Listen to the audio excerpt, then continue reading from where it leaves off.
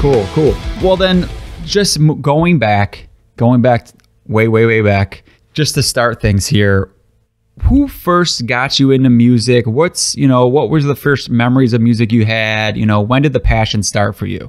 Oh, always. I mean, my parents were big into music, so it was always something I heard in the house. They had I started off personally with little kid records, like Disneyland records and shit like that, and all those.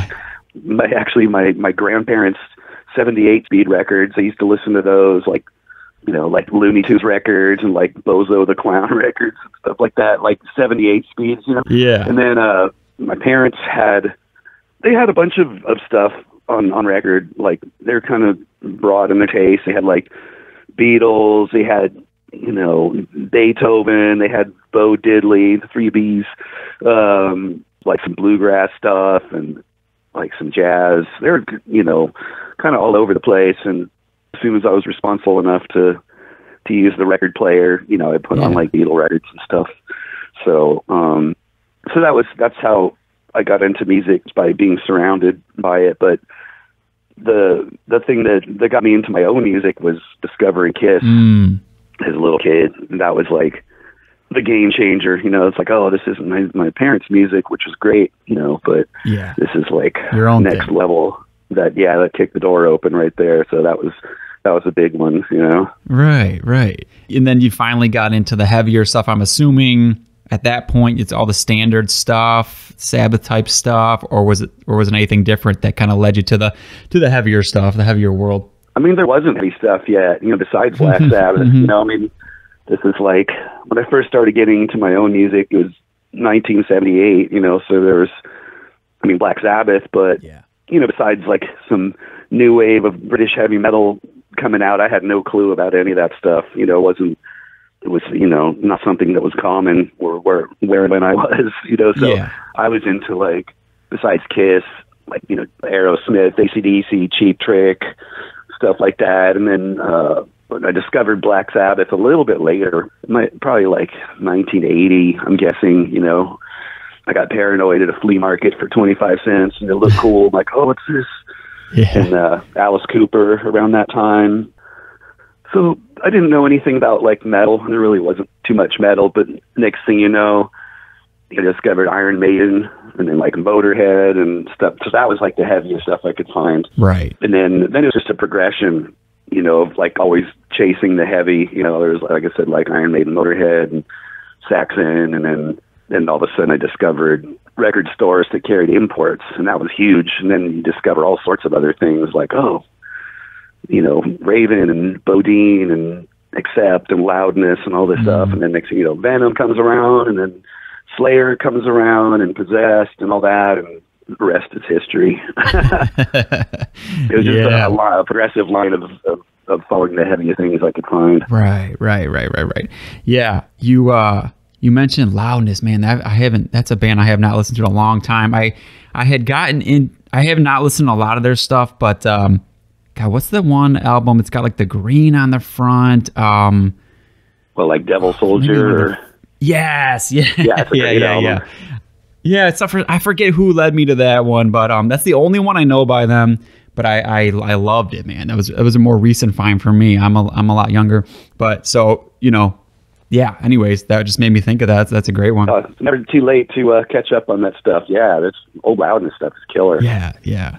So, and then I know from hearing, I've talked to a bunch of people in Death. I've done a whole series on Death and all of that. I know you were familiar with the demos that were going on at the time. Like you had heard the Death demos before. So how did you find out about demos? When did you get into that? Like with hooking up with them or trading the demos or all that demos stuff? In general, or the Death demos? Just in general. Just in general. There was like by any source possible. There were several ways to go about it. One was just like your buddies telling you about it. Like, oh, sent off for this, and it showed up in the mail.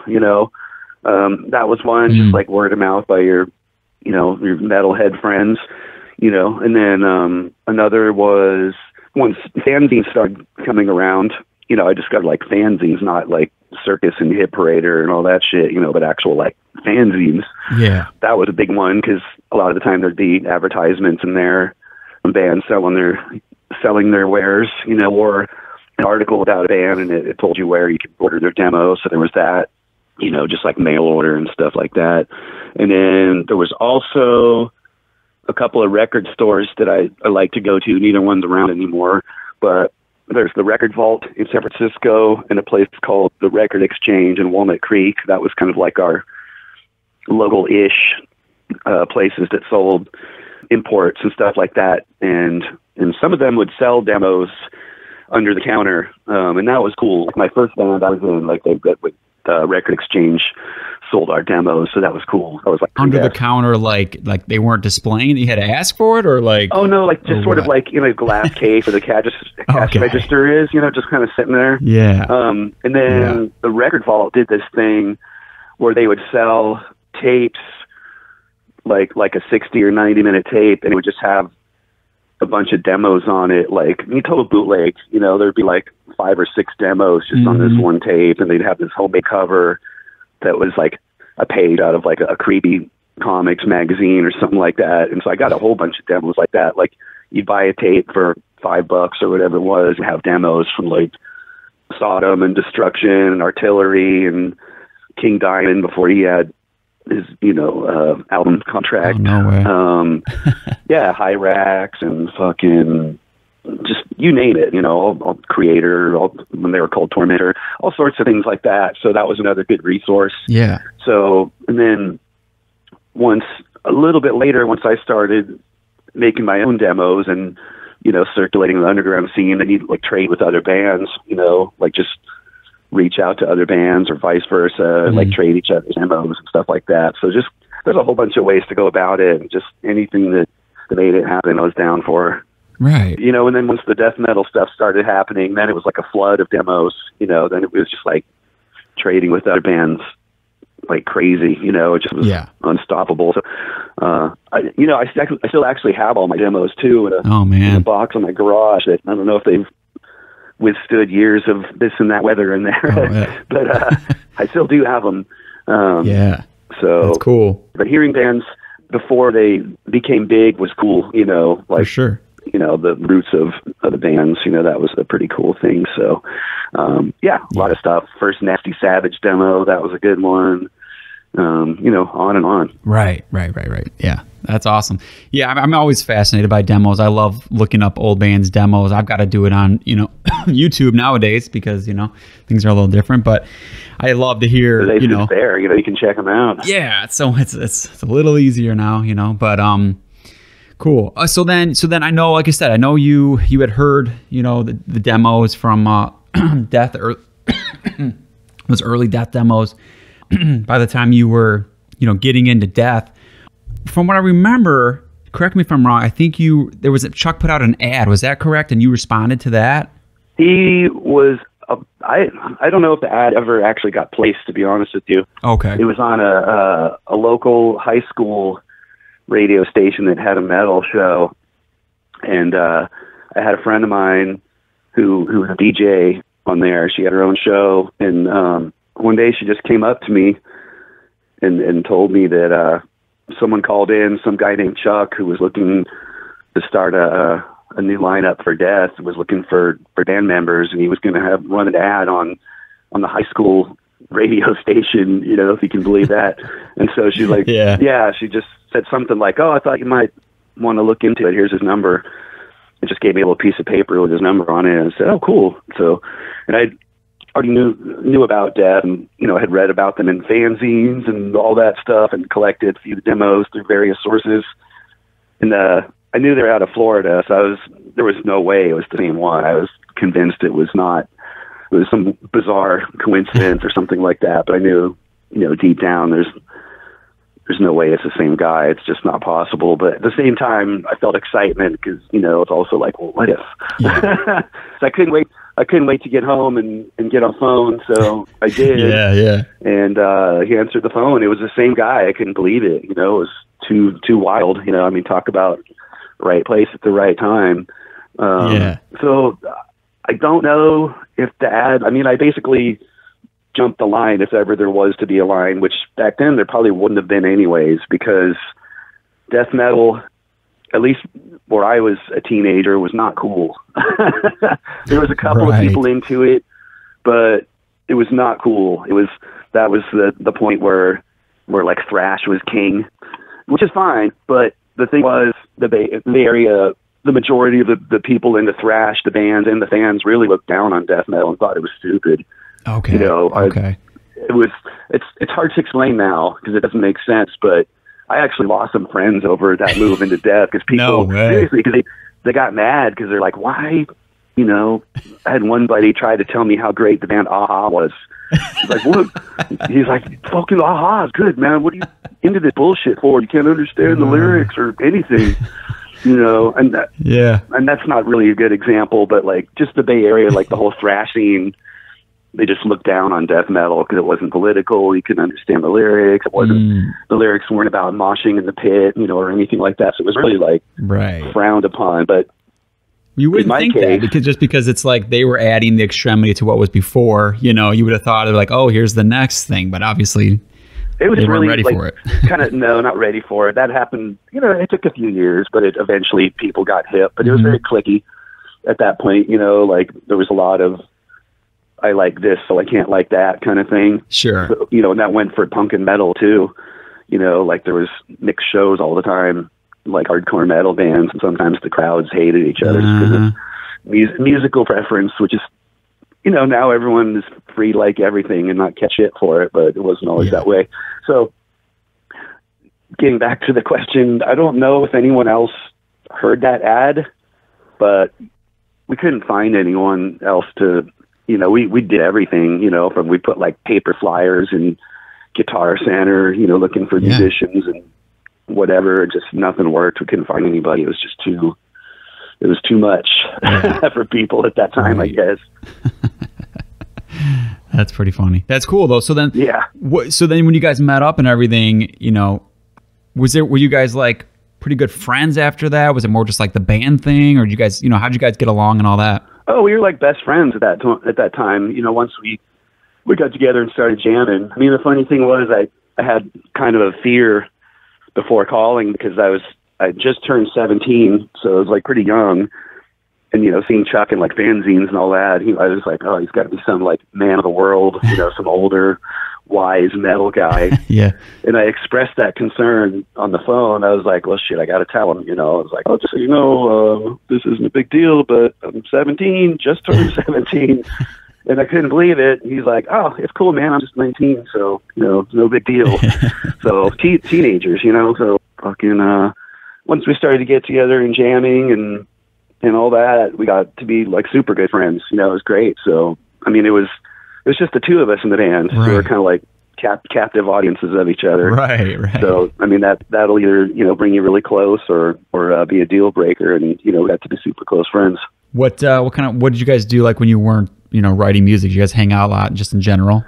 There was, I mean, that was some of the funnest stuff. You know, a lot of people want to hear all about the album recording or demo recording, and that's great. But a lot of my favorite things to think about are just like stupid shit we get up to, because when we tried to make the album in Florida, I had no drum kit. I couldn't bring it out with me. I'm sure I flew out. I don't really remember much about that, but I couldn't fly my kit out, and there wasn't one at Chuck's parents' house where we were staying. So my mom had the idea to send my drum kit by Greyhound bus because it was affordable. So we did that. So it took a couple of weeks for my drums to show up. So we're in Florida with nothing to do, and teenagers with nothing to do. We'll get up to some pretty goofy shit just to amuse ourselves. So just anything from just going to the mall and running around and doing dumb shit like running up the down escalators and down the up escalators and getting cheap beer and hanging out. I don't even know how we bought the beer because neither one of us were of age. Right. Just a bunch of goofy shit, hang out, play fucking air hockey, watch a lot of horror movies. We go to the Albertsons grocery store that had a video rental section. They actually had a good horror section, so we watched a lot of horror movies. Stuff like that. Just kind of hanging out, just getting up to bullshit, you know, nothing bad, just dumb. The typical stuff. Typical stuff. I mean, one of the fun things was he had a poster of Nikki Sixx that came out of like a hit parader, and that became the focus of a booger collection. So, we'd wipe our boogers on Nikki, and then, stuff to really be proud of, until his mom found the poster and threw it away one day. We're like, oh, Nikki's gone. His mom's like, that was horrible. Don't ever do that again. So things like that. Right. Oh, that's funny. Were you guys rehearsing? Was it at Chuck's parents' house mostly, or what? Yeah, in the garage. I mean, we started off when I met him over here, because he was living over here. Oh, yeah, right. We jammed in my house where I lived with my mom and sister, and then he ended up going back to. It was a weird back and forth thing. He went back to Florida, and I went with him with the intent of recording the album there. And so I stayed at his parents for the summer. And when we got there, we played in the garage in the summer in Florida. It was a little warm. Right. Yeah, I can imagine. It was fucking brutal, as a matter of fact. But so that's where we played, in his parents' garage. Right. That's cool. Now, I talked to Steve DiGiorgio this year, and we were talking about some of the Death stuff. And I didn't realize it, but he was talking about how he was kind of like jamming. I guess, this would have been when you guys were in California, though, right? Yeah. Playing some bass parts once in a while with you guys. Well, we had this idea of Steve playing a live show with us. I heard something about how he said he thought he was going to play on the album, but that's not anything that I remember. Yeah. Unless him and Chuck had a conversation that I wasn't aware of. He kind of phrased it to me like he just kind of hoped, or, he thought it would have been cool. Oh, okay. Yeah. But I don't know, Yeah. Yeah, I know. Chuck and I were just going to do the record ourselves, but around that time, we also had a thought of like, I would play a live show and have Steve play, because he was also busy with Sadist, so we didn't really think we could ask him to leave Sadist and join us or whatever, but he was down to at least play live. And so he did learn the whole set, like in no time flat, because that's how he is. He just learns stuff immediately. I mean, he's immensely talented, as everybody knows. So he did learn the set, and we jammed it with him. Actually, in Sadist's house, where Darren lived, we were jamming there, and it sounded great.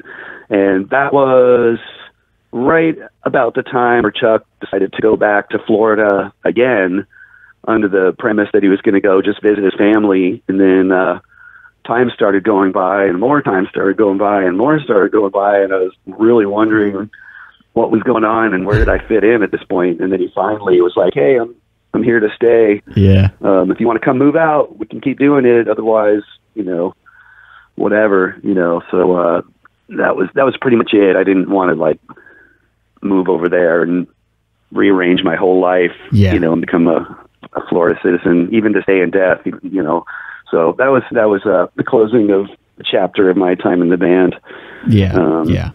So there you go. Cool. I was always wondering, there's the 2 tracks that were left off of Scream Bloody Gore, or at least the 2 that I know of. What Unholy Grave and Legion of Doom.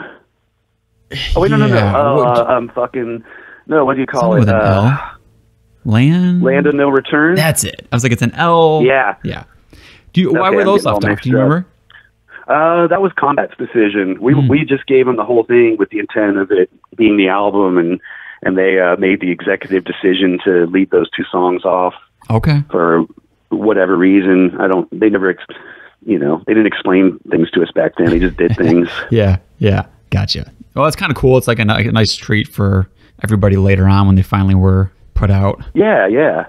Cool, man. Well, sorry for going off so much on that. I went on a little bit of a Death tangent there, but oh no, it's cool. I'm happy to relay whatever I remember from that stuff. Yeah, no, I appreciate it. But getting into what I really wanted to talk about was then moving. I know you did some stuff in between, and then when you finally got together with the guys from Autopsy, Danny and Eric. Well, I'm trying to remember who was the first bassist. Oh, that was Eric Eigard. Okay, yeah, Eric and Eric, right. We had 2 Erics, yeah. So what made you think that these were the guys for it, or what was the things that you guys were clicking on and connecting on where like, this is going to definitely be the band? Well, it was actually Steve DiGiorgio came into play again, because I was sitting there with no no band, you know, the death thing was over, you know, as far as I was involved, you know. So, and then I had a little side gig with this band called Desecration over here, which was cool. I played a few shows with them. That was a whole nother little thing that was great. And then as that was coming to a close, because they split up, I didn't really know what to do, you know, sitting there without a band. But I can't be without a band for long, you know. It's just not how it works with me. So I was talking to Steve DiGiorgio, and he mentioned someone from the neighborhood that he knew, some guy named Eric Cutler that's into metal, and that sounded cool. They were friends from like school and whatnot, and so it turned out Eric lived like right next to where I lived. He lived across like a parking lot. I think there was like some condos being built, so you'd like walk through this little construction zone, and there was his house. Oh, nice. And so I was told, I think I was just given him his address or phone number or whatever, and I just went over to his house, walked over there, and we just started talking about stuff and decided let's jam and, you know, maybe start our own band. So it was just him and I at first, and then, you know, we got a few songs down and stuff like that, just jamming at people's. We didn't have anywhere to rehearse, so just wherever we could practice, we did. And what that meant was waiting for a buddy's parents to leave town so we could set up in their living room. And that's how we jammed back then, because we, you know, I lived in a condo, and there's no way we could have like drums and shit set up. And Eric's parents didn't want us playing in their house, although I think we did once or twice. But it was basically, we would get a call from a friend in the neighborhood, like, "Hey, my folks are gone for the weekend. Let's have a party and you guys jam." And, you know, so that's how we did that. But and then pretty soon, Eric told me he knew a guy named Eric, who was another friend of his that played bass, and we got him in the band. And so we were a 3-piece. We did the first demo as a 3-piece, and then Danny came along in the summer of the next year, which would have been 1988. Now that's kind of, I don't want to say rare, but it's cool that it actually, those guys fit like with what. I mean, did you? I don't know if you had in mind what you want to do. I'm assuming you knew you wanted to do something death metal or whatever. But the fact that, you know, the three of you guys have stayed this long and it clicked, you know, right away. You know, was there certain things that you knew was going to make it work? Like you guys, you know, similar bands that you were into, or what? Yeah, I mean, I guess that we didn't talk about really anything about like would it work or not, or what the future would be. You know, we're most of the time too busy trying to figure out who had weed. We'd go to their house. We're like, "Hey, how's it going?" Someone told me he had weed, so here we are at your doorstep. That was probably more what we were thinking about. So we didn't have any. It's funny because it's true. We didn't have any drive for the future or thoughts of the future or anything. It's just we're just busy living in the moment. You know, writing songs and a lot of listening to music, which is very important in the band taking shape, because we never talked about what we would sound like. We were never like, yeah, we'll be death metal, but we'll have hella slow doomy parts. That was never a conversation. It just evolved probably because of things that we were listening to. You know, we listened to like all the fastest, brutalist stuff we could find, you know, demos and this, that, and the other. You know, we had a lot of similar interests. But one thing that we also liked a lot was bands like, you know, Black Sabbath again, and like Trouble and Candlemass and St. Vitus and Witchfinder General and stuff like that. We were like really into the super heavy stuff. And so I think without discussing it, we just wrote riffs like that when we started writing our own songs, like, oh, this is heavy and slow, check it out. So it was never like a plan, or we didn't know what the fuck we were doing. We just were having fun and making heavy music and hoping folks go out of town for the weekend. That was about the, you know, as far as a master plot, that's as deep as it got. You know, things just, we, much like today, we're very much a live in the moment band. Yeah. Well, I mean, that makes it so much more cool. I mean, there's nothing wrong to me with like, we want to do this sound and we're going to go after that and try to make this sound happen. But it's pretty cool that that's what came out naturally. And it kind of, I mean, that's kind of how it sounds, because it is, I mean, you got to be one of the most organic and natural sounding death metal bands to me. You know, it just doesn't sound like any other band out there, you know, which is hard to say for, I mean, back then, that's what I loved about death metal from the early or the late 80s, early 90s. You know, there was a lot of uniqueness still going on with it, but I don't know, even to this day, it's hard to find an Autopsy clone that's doing it like you guys, do. That's just what we like to do, it's just that simple. And yeah, that's a good point you brought up about so many bands sounding different back then, because there wasn't like a blueprint yet. So there were some weird death metal bands out there, that weren't like what you'd hear today. Now everyone knows all the bands, and a lot of bands are like, we're trying to sound like this and that band, stuff like that, which is fine. Do a good job and make it heavy. And it's your band, do whatever you want. It's cool, but it's just what we like to play. And I'm sure there was some bleed over from Death too, because it was such a big thing. Not big as in popularity, but just in terms of like the music and how exciting it was. So I'm sure some of that influenced Autopsy in the early days. But I don't know. We just kind of played what we wanted to hear for the most part. Yeah, right. What about by then? Was it still that same way in the Bay Area? Like by the time, you had like Severed Survival coming out and all that? Or when did it start to change, like scene-wise, like around there with death metal? I think by that time things were starting to shift, and people were more. I mean, it was still very, very, very underground. Like our first gigs, we played. Sometimes we play and like 10 of our friends would show up and that'd be the show. Or we did weird shit. Like we played before Danny got in the band. We played at an old abandoned bowling alley a couple times that a friend of ours had access to for some bizarre reason. We played there, and those are actually pretty fun. Like we got a few, decent amount of people. We played a lot of parties, like house parties and shit like that. House party / rehearsal. But yeah, I think things were starting to open up a little bit, and death metal was I'm not going to say it was cool, because it still wasn't cool, but it was getting cooler. You weren't just immediately a reject of society because you wanted to play it. There's some people that were starting to take notice and be like, oh, maybe there's some, dare I say, substance here, or at least some entertainment. Like we're not trying to change the world, just fucking get out there and get crazy. Come on. So things were starting to broaden a little bit. Right. Yeah. Were people thrown off when they would come see you guys live or whatever, and then they realized that you're doing the vocals and the drums? Because at that time, God, I mean, there couldn't have been that many people doing that. No, not really. I knew like King Fowley from Deceased did it. Yeah. I'm already running out of other examples. I'm sure there's some more I'm not thinking about. Did Mike Browning do when he was in Morbid Angel? Oh yeah, he did vocals in the early Morbid Angel days. And there was a few bands, like there was this band called Malfader. Out of maybe DC or something like that. I think their drummer did some vocals. They were cool. They were kind of like a thrash band though.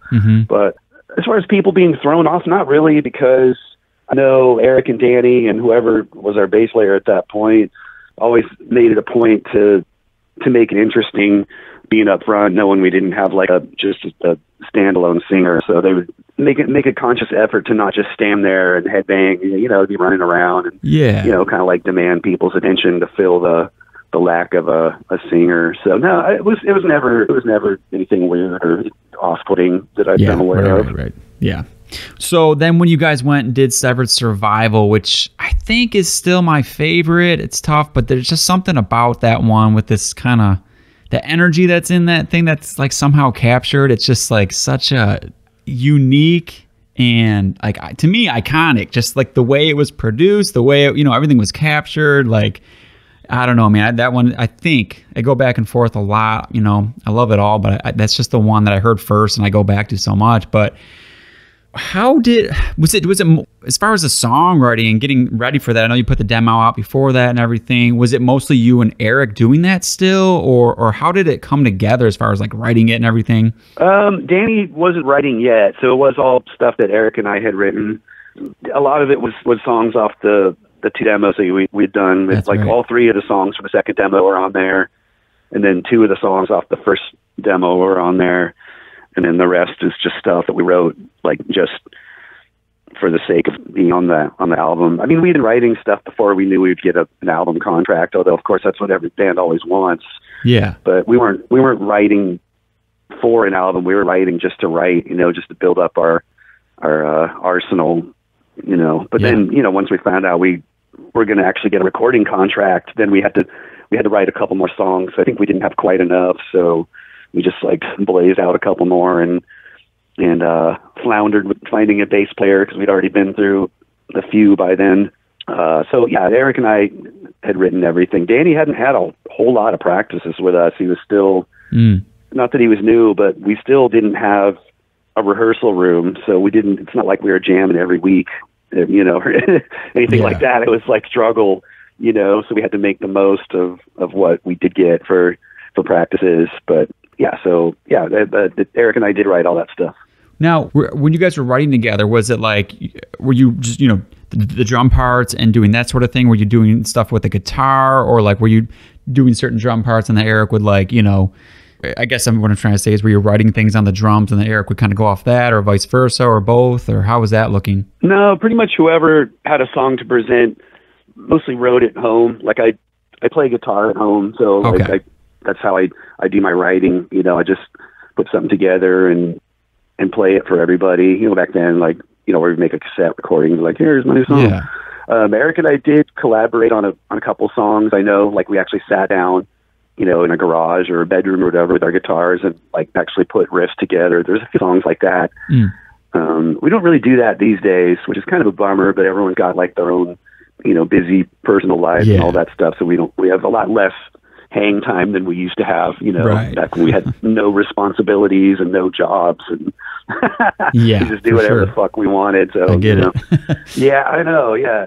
But that's how the writing went down, you know, just sitting at home with guitars and putting stuff together. And like if Eric had a song he wrote, he would play it for me and I would try and figure out drum stuff that went well with it, you know, that kind of thing. Right. Are you pretty proficient like with the guitar? Have you been playing obviously playing a long time? I've been playing guitar for 40 years, but I don't consider myself a guitarist. I primarily, I can play. Yeah. I mean, I rarely play for fun at home. It's mostly like a tool to write music with. But having said that, I have played guitar. I have this like hardcore band I play in called Violation Wound, and I actually it's like a 3-piece band. I'm the guitar player, singer, and then we got a bass player and drummer. And so we've played shows like that and recorded some albums. So I mean, I can play. You can obviously play, yes. Yeah, I didn't realize you did guitar in that band. I knew you were in that band. I didn't know you did guitar. So that's cool. Yeah, I mean, I'm not a virtuoso by any stretch, you know, but I know I can make it work. Yeah, cool. Now, like I said, you guys obviously have your own sound. And I was talking about how natural it sounds. You know, you guys kind of have that. I don't know. It's loose in a way. How did you guys, and how do you guys even still balance that? You know, staying loose, keeping things natural and organic, but not getting like full on. It's not sloppy. Like, how do you keep that line? How do you ride that line? I think we just play like we play. I mean, we all grew up on rock too. You know, like before there was all this technically proficient death metal and whatnot. And I don't know, we've never wanted to be the most perfect band. You know, we didn't want to be sloppy either. I mean, the funny thing is a lot of people talk about how our music is so primitive and caveman and all that. And it really isn't. If you listen to it, like there's some weird stuff in there in disguise as primitive caveman stuff. And we've got some weird, you know, time signatures and changes and stuff like that. It's kind of deceptive, you know, like there's a lot more than meets the ear if you really listen. There's some, depending on the album, especially, you know, I mean, Severed Survival's probably got a little more rock and roll about it in terms of song structure, but as we went, we got pretty weird. And we still do some weird shit, but we also like to just kind of fucking rock too. So it just kind of comes back to playing what we like to play, and we want to be tight, you know. We don't want to suck, you know. We do try hard, and if we have something coming up, a show or recording, we'll practice our brains out, you know. We'll go early in the morning or late at night or whatever it takes to get good, but we want to sound as good as we are. We don't want to sound better than we are. Yeah. So in other words, we don't use like any cheats in the studio. We don't do triggers or like click tracks or samples. It's just us playing. I love that. Yeah. Yeah. We love it too, you know, so we want people to hear it and be like, oh yeah, that's definitely a real band. There's no question about it. Oh yeah. I mean, to me, like you said, without the click track and things like that, where there is the possibility of like little variations and stuff like that, I feel like that makes it so much more listenable. Like you don't get like the fatigue from it as well as easy. It's like even if you're not thinking about it or noticing all those things, it's just, to me, it's easier to listen to than something that's like all going to be exactly perfect. And, it just doesn't sound as interesting, I guess, for the long term. Yeah. I mean, it's a matter of personal taste. Some people only like that stuff and don't like the more, the organic stuff or whatever you want to call it. And so, at the end of the day, it's personal taste, but that's what you like. For sure. Yeah. Now, you guys had, again, we're calling back to Steve again. Oh, sure. Steve was playing on this one. And that's one of the biggest things too, is like sometimes people don't like the heavy bass sound. I love it, Was that something you guys, did it just end up that way? Producer, I know I've read in the past, I can't remember kind of how that happened as far as the louder bass sound. Well, Steve is such a good bass player, we wanted him to be heard. Yeah. So it was simple as that, Yeah. We've never been afraid of bass. Yeah, right. Some bands don't want the bass to be very prominent, like it's just kind of like filler in the background, and that's not, we thought bass was cool, like fucking, Geezer Butler and stuff like that, or Steve Harris or whatever. I mean, you wanted John Entwistle, whatnot. Bass is important, so we wanted to be heard, and it was also we didn't have time to really overly scrutinize anything. I think we were in the studio for a total of 4 days, like to do everything, record, mix, the works. So it was like we didn't have time to nitpick over little details. It was just slam bam done. Yeah That's cool though. I think that just adds to it. Yeah, it worked out. I mean, we were happy with it. We were pretty stoked, and like you said, it's a love it or hate it thing for some people, but yeah, we were very happy with it. Now, were you still talking with Chuck at this time? Like, did he hear the album? Were you guys in contact still? That a little bit, actually. We weren't in constant contact anymore. Like after it fell apart with me, it kind of changed things, because we were hanging out all day, every day, and talking all day, every day for a year and a half, and all of a sudden I was out of the picture, and he was getting all of a sudden he had a new lineup, so he was focusing on that. Yeah. So we're still friends, and we talked a little bit, but not nearly as much. But we were still totally cool. I remember coming out to Florida on a family vacation, and I just went and stayed at his house for a week at his same parents' house. Just, I wasn't in the band anymore, but we just hung out, and it was like old times, it was super cool. Yeah. So, and actually I went to rehearsal and watched him and his new band playing stuff for getting the music for Spiritual Healing together. They're playing in some storage unit. And so I went and hung out with them and met those guys, and that was cool. So we're definitely on good terms, Yeah. And then, that's cool. Actually, there's even more things that I remembered. Autopsy played with Death at Milwaukee Melfest 3 in 89, so we saw him there. And then they came around here on I think it was Individual Thought Patterns. I think it was like 1990 at any rate, and Death played over here, and we all went out and went to the show and hung out. So we were cool. Yeah. But I don't think he said too much about Autopsy or anything like that. He was doing his thing and we were doing our thing. Yeah, sure. Off topic again, but what did you think about those later albums? Could you get into those, or was the style too different by that point? Or the Death stuff? It was, no, at first I didn't like it. I liked Leprosy and I liked Spiritual Healing, but I was also still kind of in the mindset of, it had to be heavy and brutal and fast, like when it came to death metal. And so honestly, I kind of wasn't into that stuff. And then the later stuff I was definitely not into. It just was not my thing. Right.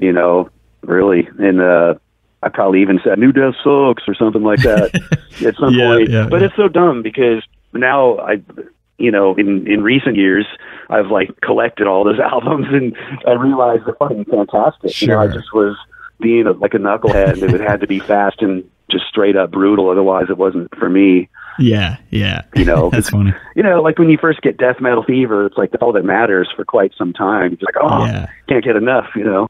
But Right. I changed, like a lot of things that I was rough on back then, a lot of even the Bay Area thrash bands back then, I'm like, fuck that. And then later, I'm like, oh, okay, that was actually really good. I just didn't want to, I just wasn't into it at that point. But yeah, everybody does it. Things change. Yeah. At least most people come around to things later on. Some people can stick to that one mind forever, but yeah. Anyways, yeah, that's fine. If that works in your day, then cool. Yeah, you like what you like, right? I mean, exactly. Yeah. So you guys released the album. What was like? I don't know. What did Peaceville think, or like what were the zines saying at the time? Were people pretty into it at the time? You know, I'm coming. Like I said, came to this stuff so much later. I have no reference point for like what it was doing at the time. Oh yeah, no, it's cool, man. Yeah, it went over pretty good. I don't remember much about sort of like reactions and stuff. I know we were really busy just trying to promote it. We even like made our own flyers and put them in the mail for people to order through Peaceville. Like actually made like handmade flyers and Xerox them, nice. Cut them up and sent them all over the place. So we were trying to like promote it. Yeah. Because Peaceville is still kind of new. They were like pretty underground still at that point. Yeah. So we were like doing our part to, you know, push the record as much as we could. That's cool. But it went over good. I don't remember anything being a bummer about it. Yeah. You know, that would probably would have stood out if everyone thought it sucked. I would remember that. You know. Right. But Yeah. I think it went over pretty well as best as I can recollect, which turned out I guess is not very much. Now I've heard a lot over the years with, you know, some of the Swedish scene or the European death metal scene, like really latching on to you guys, especially Severed Survival, or I guess I'm sure more than that, and it being quite a big influence on bands like Entombed and Dismember and oh God, I'm drawing a blank on some of the other ones that I remember reading about. But were you aware of that at the time, or sorry, what'd you say? Grave was another one. Yeah. I think, we were all kind of like fans of each other's music, you know, and I think some of us like fed off each other. Like I remember hearing the Nihilist demos before they were Entombed. And that was, you know, like I traded with Nike from that band. We'd like, anytime we did a new demo, we would send it to each other, you know, and it was kind of like, I'm not going to say it was competition, but, you know, we'd hear the new Nihilist demo and go, fuck, this is good. You know, like, not that we want to sound like them or whatever, but it was healthy. Yeah. You know, so we were probably inspiring each other. I know we were stoked with all those bands. We played demos all the time. One of the funny thing is, like, a lot of bands talk about the guitar sound on Severed Survival, and that was totally an accident because I think it was Eric that didn't have an amp at that point. I'm pretty sure. Okay. So what we did for his guitar, I had a PV bass amp. It was just like one speaker, I think like one 12-inch speaker that was actually my dad's that he used to play acoustic guitar through. And then Chuck had left behind his Boss distortion pedal, the classic orange pedal, when he moved, and he just left it here and asked him if he wanted me to mail it back to him. And I don't remember what he said, but he wasn't worried about it. I think he had already bought another one or whatever. So I had his old Boss distortion pedal still with gray bubble gum stuck on it. They'd put on there. And so we played his old pedal through my dad's bass amp. And that's how that guitar sound came from, total by accident. And if you notice that no other album has that exact sound that we did, because it was just the one thing for Severed Survival. Then I'm sure Eric got like an amp after that for Metal Funeral and stuff. So it was like a total fluke. But man, that is wild. I don't remember that at all. That's I don't think I've told anyone that's so that cool before. how some of that kind of stuff happens. Yeah, I think you're the first person I told about that, because sometimes I just don't remember to mention things like that. But it was, you know, like a cool accident kind of thing. Yeah. Yes. I mean, sometimes that's the way that kind of stuff goes. Like, it's just a happy accident. You get a sound like that. I mean, yeah. I mean, I don't even remember. No, go ahead. Oh, I was just going to say, if you don't have an amp, you got to figure something out. If you're going into the studio, so whatever it is, you got to do something. Yeah, for sure. For sure.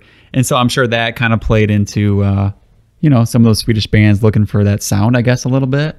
Yeah, I think so. That's cool. It's gotta feel cool to have that kind of impact, you know. And like you said, you guys were impacting each other, so that's even cooler, really.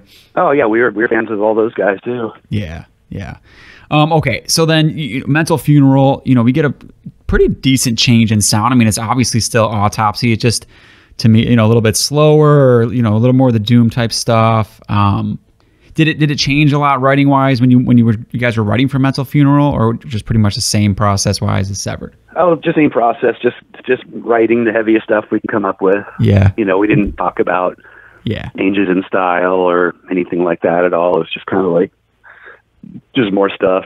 Just like like changing listening habits, or like you guys was better at playing or anything like that? Or no, not really. I mean, we listened to whatever the heaviest stuff that we could find was, whether it was older or newer stuff like that. But no, we just wanted to be as brutal and heavy as possible. Really, that's always the goal, just brutal and heavy as possible. Yeah, right. What you guys did you guys go somewhere else to produce this one, or was it same, or record it, or same? Yeah, no, we went somewhere different. For Severed Survival, we went to a place called Starlight, which we heard of because Sadis had recorded their first album there. And then our buddies Hex, they had recorded there as well. And us three bands were like super tight back then. We played parties together and stuff like that. And so we like copied a lot of their ideas, because we didn't know where studios were or anything like that. We were just like, oh, Sadis and Hex went there, let's go there. But for Mental Funeral, we went to a place called Different Fur in San Francisco, and we'd gone there before because we did an EP called Retribution for the Dead. That was between Severed Survival and Mental Funeral. And I had idea to go to Different Fur because I was and still am a big fan of the Residents. And, looking at Residents album liner notes, I saw they recorded a lot of stuff for Different Fur. And so I looked them up in the phone book, pre-internet. So I found their phone number somehow and called them up and booked some studio time. And we went there, and it was cool. It was a great place to go. Oh yeah, it was fantastic. It was cool because we pulled up to the building, and the first thing we saw is this like Residents kind of artwork, painted on the side of the building, the pornographics. Choose your spelling depending on each Residents release, but we knew it was going to be cool. Like, okay, this is going to be fucking cool. Yeah, and it was. Yeah, so yeah, different environment entirely. Did you guys spend much more time on that one? I mean, or because you said like 4 days for Sever, did you have more time at all for this one? Yeah, I think we were there for probably close to a week. Oh, okay, still not too much. No, I mean we never go into the studio for too long, but it's funny because Severed Survival, we got a budget of, I think it was $4,000 or $5,000, and legend has it, and the legend is true, that our infinite wisdom, we spent half of the budget, literally half the budget on weed. So like $2,000 worth of weed in fucking 1989, and didn't tell the label. They just didn't ask for a receipt or invoice. They're just like, here's the money to make your record. Like, fuck, we can buy a lot of weed with this, which we did. And that left us with 4 days worth of time to make the Severed Survival, which we did. And then Hammy, who ran Peaceville, I think he found out what we did. So he made it a point to come out and be with us for Mental Funeral. Okay. I think with the idea to sort of like babysit us to make sure we were good boys. Yeah. But Hammy being Hammy, next thing you know, he was just part of the party, and we were fucking cutting pretty loose on that album. Like drinking and just smoking, and next thing you know, Hammy smoking a fucking PPP, join the bong, and it was like that. It was like, I think there was. It's funny because it's true. I think there was like 18 of us in the studio for that. Like we were just like, we just let all our friends come and hang. It was like, that album doesn't sound like a party. It sounded like anything but a party, but it was a party in the studio for real. How did you get anything done with that? That sounds insane. Yeah, it was insane. We didn't really drink much during Severed Survival. We had a couple of beers, but then something happened between then and Mental Funeral. We really started to embrace the drinking in the studio too. And I don't remember the recording of the album very much, but I remember getting ready to start the first song, telling myself, oh shit, I'm kind of drunk. I've never been like this in the studio. I hope I can do this. And then we just went in and fucking we just blazed through everything, and it was great. I'm not saying this is a good way to do things, but that's what we did. It worked out fine, obviously. Yeah. Yeah, it did. Yeah. Did you, I mean, that's funny. Were you like, well, we're going to do this next time, it worked, or did you guys cut back? No, we just got worse. we just ratcheted it up even more as the releases went on. And then once I don't want to get ahead of myself, but I mean, we always got the job done, though. I mean, we weren't that much delinquents. We still, no matter what went down in the studio, we always showed up super prepared, super rehearsed, because we never had like big budgets. We couldn't do like some bands, be in the studio for months and just like hone our craft. Yeah. We had to just get in there and blaze it out and get out, because time's ticking, and time is money in the studio. So we couldn't not show up prepared, otherwise albums would not been completed. That makes sense too. I mean, you can hold it down if you guys are that well prepared, and then you're partying in the studio. At least you already know what you're doing. I mean, at that point, it's just keeping it together. It's not like we're like passing out and throwing up and fucking anything like that. We were just having fun. Yeah, I just love the fact that the peaceful guy comes down and then he's drawn into it. Oh yeah, well, Hammy's a partier, so he was his visit out here was colorful. There was couldn't resist partying and mushrooms and all sorts of things going on. Oh, that's funny. All right. Shit, I know we're already at an hour here, so I don't want to keep you here. I want to touch at least on Shit Fun, because I feel like this album is I love this album. I mean, I do hear, you'll hear both sides of this one, but man, people either totally hate this one or will defend it. I'm defending it. I mean, obviously we've got this cover, and obviously that's going to throw people. I think that's a polarizing point right there, just the cover. I think that's responsible for turning people off probably even more than the music, and I get that, I mean, I do wonder what we were thinking, honestly, but it had to happen, so it happened. Yeah, that's what I was going to ask you. Like, is that what it comes down to? Because if you give it a chance, if you're just listening to it, I mean, I don't know how you wouldn't like. I mean, it's still Autopsy. Obviously, you guys did some different stuff on it, but man, I mean, there's some great songs on there. Do you guys ever play any of that live? We have. We played, not lately. We played a couple songs off it, like towards the very, very end of the band. And when we got back together, we played a couple songs off it, not like a whole bunch, but like a couple of the really short songs we did. Yeah, like, I mean, we want to represent it, when we got back together, not pretend like we didn't do it, because we felt like we wanted to touch on a little bit of everything. Yeah. When we played live, so that was important. So yeah, we have played not a lot off it, but some. I mean, got to at least touch on it.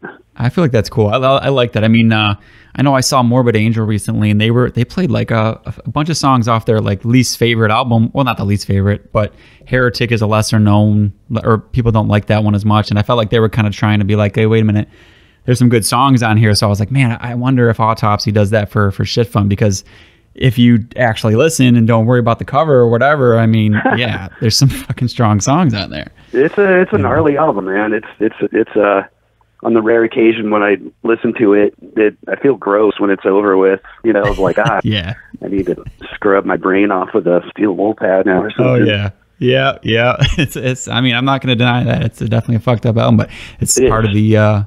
It's part of it, man. You don't get an album like that every day, No, nor should you. All right, let's end on this. You got, I'm going to throw two things real quick. Sure. Morbidity Triumphant was extremely sick. That one came out, I think, last year. It is. Yeah. You guys got Greg Wilkinson on that one, who I'm a fan of. Oh, cool. Yeah. Did that change much for you guys with having him in the band? I don't know if he, was involved in the songwriting or anything, but he wrote one of the songs on there. Okay. Yeah, it was great getting him in the band. That was probably really healthy for us, just, I mean, he's a killer bass player, for one thing. And just his attitude is so good. He's like a really kind of upbeat, super, positive personality. It's just really good for the chemistry of the band. He's having a great time, and he's just ready to do it all. You know, it's an infectious, you know, we're like, oh man, Greg's really into it. This is cool. So it kind of, you know, makes you feel the same way. So yeah, it's great, man. He's, you know, plus he's a recording engineer. That's pretty cool too. Yeah. But yeah, it was a good move getting him in the band. We're still very happy about that. Yeah, that's cool. No, I'm always so surprised when a band like you guys have been around for so long, and then I'll listen to a newer album, and I'm always a little bit hesitant, you know, because you listen to the classics, you listen to the older stuff, and then you're just like, I don't know, are they still going to do it? But yeah, it's so awesome to hear, like when a band like you guys puts out an album like that, where it's like, yep, you know, it's still there. Like I'm trying to think of my favorite one on there, that the skin to skin or skin from skin. Oh, Skin by Skin. Yeah, man. Just great, you know, just as great as anything before it, you know. Oh, thanks. That's from the mind of Eric. It's a pretty bizarre one there.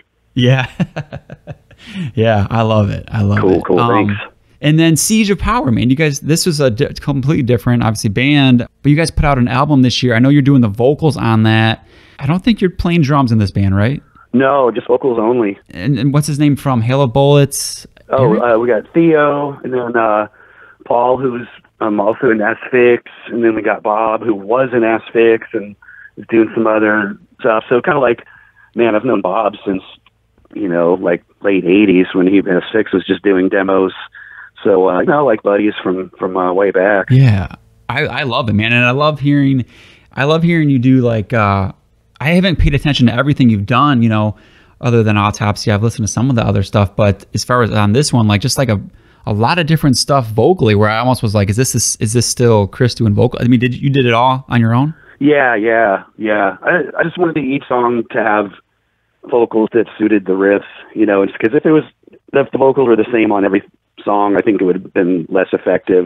Mm-hmm. They gave me like a pretty good assortment of riffs and styles, you know. Yeah. So I wanted the vocals to reflect that and treat each song like its own little thing instead of just like, oh, I'm gonna do everything the same and get it done. You know, I put a lot of care into each individual song. Yeah, you can tell, and I think you're exactly right on with that, because I remember I listened to the first song and I was like, I think is this what we're gonna get for the whole album? And then it was just like it was like surprise after surprise. Oh, cool. And yeah, man, I mean, like a lot of that came down to just like I said, the vocals, where I was like, is that still Chris? Because that just sounds like a different person. I didn't know you know, I just didn't. I mean, I hear all your different stuff on Autopsy, but it was even more different, you know, on this, and so that was cool to hear, man. I really like that. Oh, I'm glad you like it. Thank you, man. That's awesome.